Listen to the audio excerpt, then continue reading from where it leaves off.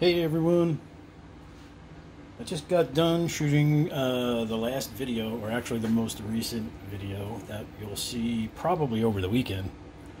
That's when I'll post it. And I figured while I was here, I'd do a quick cell phone video and do a little quick tour of my bench and my workspace. And I also have a little mail opening here. I'm going to show you here. So this just arrived today, and actually I don't think I need the scissors. Just do this. There you go. And voila! For next month's 3 blind mice, the 73 Ford Falcon XB. I went out and actually had to purchase it because I thought I had one. Turns out I didn't, so I ponied up the cash, and I'm set for next month's 3 blind mice, and looking forward to that. And I'm going to show you a couple of things. I'm going to show you a couple of things here where I work, how I get it done, and where the magic happens in this shop. So bear with me. Cell phone video. I'm going to have to look through the back of my camera. So basically this is the shop. This is the area in my 75-year-old basement where I keep store all the vehicles and hobby stuff. I'm more than just a collector of die-cast. That's just recent. Basically that shelf is really about it. I've trimmed down my collections dramatically. But basically everything in here is die-cast. This is some of the stuff I've already... There's some of the Leslie stuff I've already restored. And basically everything else in here is either something that's been restored or will be restored. This is the good boneyard of stuff that has promise to be put on the bench and worked on at some point. Or I'm actually thinking of parting some of these, not parting them out, but parting with them and getting them into the hands of collectors or whoever else may need them, or somebody else that wants to take a stab at restoring them. I pick them up when I can. For the most part, I've been very fortunate in some of the auctions and flea markets out here in New Jersey. And even some of the lots I purchased on eBay. I think the most expensive thing I purchased for a lot was something that's back in one of these containers here. It was a complete set, like 48 cars of first series Leslie. I think I paid $60 with shipping. There was 36 cars, I think, or 40 cars in the lot, so I thought that was a pretty good deal. But anyway, here's the toolboxes. More than just die-cast tooling parts in there. There's guitar repair parts in there. But a place for everything in its place. You can see the progress I'm making on this 75-year-old basement. There's the old green paint, and there's my new concrete work to patch up some of the cracks and seal it up. And that's where I've left off, so we're getting further and further down the line. That's pretty much the catch-all table that is off the side of the bench. I keep some of the jewelry tools that I make there. There's my pickle pot for some of that work. If nobody knows what a pickle pot is, go check it out. Go search for it. So this is the bench. I keep everything that I need in a pinch, basically in an arm's length, because I'm working here. If I need it in a hurry, it's here. It's somewhat organized. It's not taking up too much space. You know, the necessities, couple of hammers, a little power strip down here to power things up as needed. My old dusty second generation iPod radio, iHome radio. Just a shelf where I keep, that's the actual monitor that I'm looking through when I'm filming. Here's my film camera for the videos. Pretty basic. I'm a Steeler fan, if you haven't guessed. I'm also a guitar nut. So here's my camera. I'll give you a quick, since I just got done filming. So I'm using a Canon 7D Mark II, which is a digital SLR.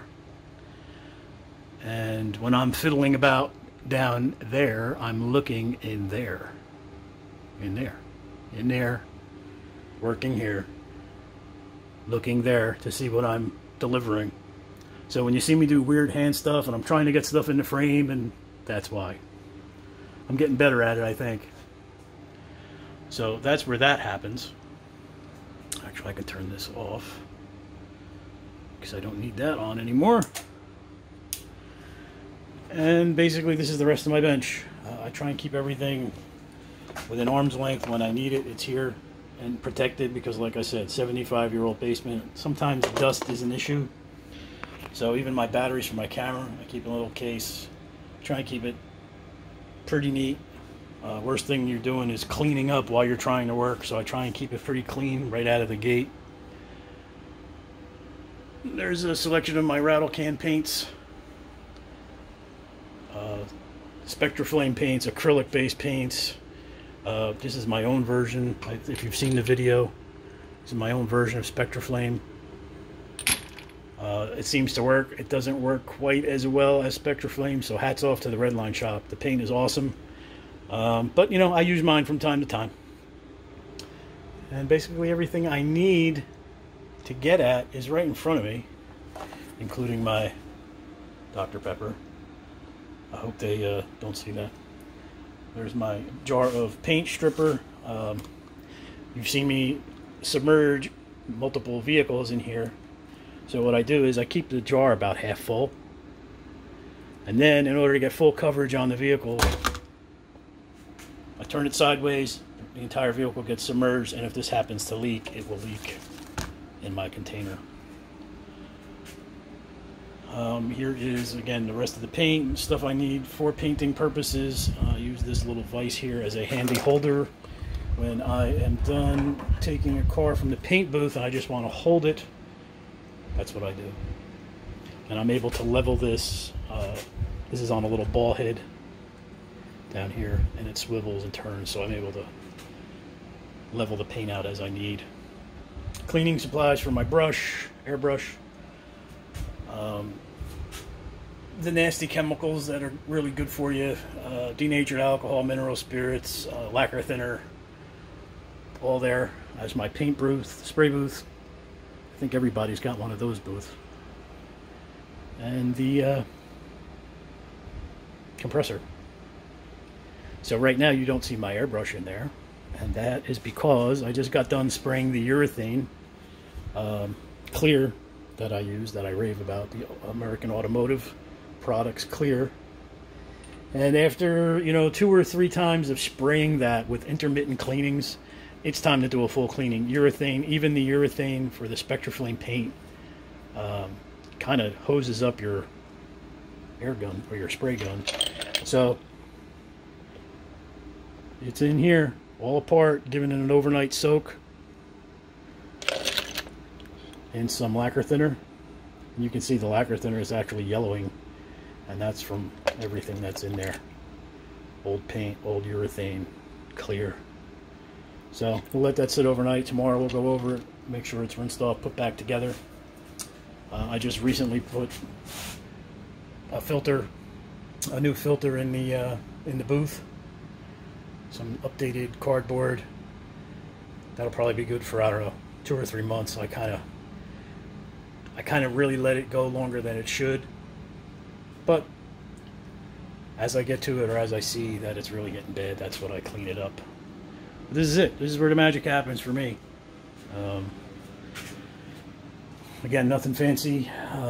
If anybody has any, actually, I forgot to show you this. So behind my fancy backdrop for my vehicle reveals is this little bin. Keep all my super glues in here. It's actually time to refill that. Cotton swabs, toothpicks, there's some gel, resin, and stuff for guitar work mostly still stayed in here because I need to get at that in a hurry. That's really it. Just a little organization, and then above that you can see the accelerator for the super glue, a little cup of 3-in-1 oil for tapping those screws out. There's a few cars and some clear plastic clamshells that I've been working on that still haven't finished. All my tapes. That's it. It's pretty simple. Just try and keep it organized and shuffle around as I need to. That's about it, guys. Just wanted to give you a quick video, an update. You should see a new video over the weekend, Saturday or Sunday, for the latest restoration. I'll give you a hint. It's a Matchbox. Actually, it's a Lesney Matchbox. And that's it. Looking forward to working on this for next month. I may actually join in the Paint It Pink for breast cancer awareness. And that's about it for now. Thanks for tuning in and supporting the channel recently. I've seen a little surge in my numbers. I appreciate everybody that's been subscribing, leaving comments, and giving me the thumbs up. So continue to do so. I really, really appreciate it. And look forward to keeping up with everything and producing some more videos. So I will talk to you soon, and keep on the lookout for next month's 3 Blind Mice, and keep on the lookout for the Paint It Pink as well. Talk to you soon. Bye.